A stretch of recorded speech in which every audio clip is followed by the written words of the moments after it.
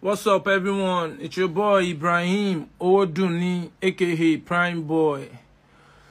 I'm here to appreciate everyone. I'm here to appreciate my people, my fans, my family. I'm here to appreciate the very dark man, Yeye Kudi, Westo, Perkins, Arifa, my TikTok fans, my Instagram fans, people that don't even know me, that stood by me, people that believe me. I really appreciate everyone. Eshegon, thank you very much. And I'm here to clarify myself. I'm here to clarify myself too, but first of all, I need to appreciate my family, my dad. I need to appreciate my dad's friends, my mom's friends. I need to appreciate my wood friends from Okele to Ijede. Thank you, everyone. Thank you so much. I appreciate everybody. Eshegon. And I'm here to clarify some things because I'm hearing some rumors. I'm hearing some rumors online. People keep dragging me, saying I said they should go and bury Mohbad. I never said they should go and bury Mohbad. Please, stop twisting my word. John Toriolong. Joe, stop twisting my word. I'm also in support of this justice, and we must get this justice. I justice. I don't know anything about it, and God knows. So we need to get justice. Anything that you guys want, anything that you guys want me to, anything that you guys need from me to complete your justice, I'm here to submit it for you guys.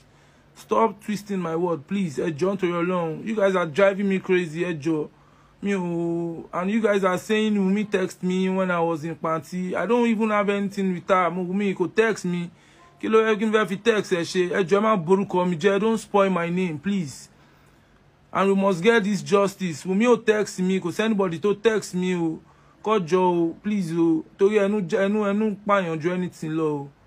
don't know anything. And me, so we call bury Mohbad.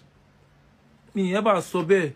Temini can get justice. And they are saying I'm laughing at Brekete. I don't even know him. I don't know who is Brekete. And I don't even know who is Brekete. It's now I'm knowing Brekete. I don't know anything about it. And when they said he's in support for this justice, and yes, and you guys said I'm laughing in. I don't know him. You guys said I'm going on live on TikTok to collect lion and Joe, I appreciate everyone who support me.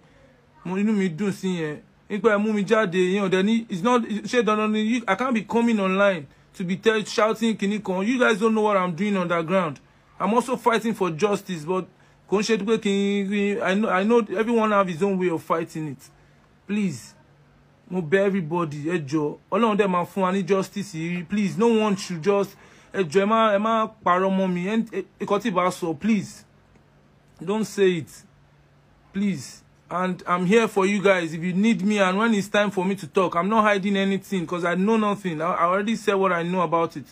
So John Toriolong,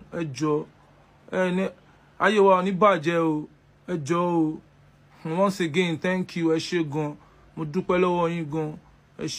Thank you.